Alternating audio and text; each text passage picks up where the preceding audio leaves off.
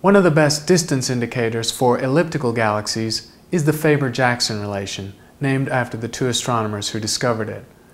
The Faber-Jackson relation relates the range of stellar velocities, or the velocity dispersion, in the nucleus of an elliptical galaxy with the size of the galaxy. The width of the stellar absorption features from a spectrum of the elliptical galaxy is used to give the velocity dispersion, and the size of the galaxy comes from an image. Astronomers must be careful to measure the size of galaxies always at a same fixed percentage of their total brightness, since galaxies do not have sharp edges. The velocity dispersion is an indicator of mass, which in turn relates to luminosity.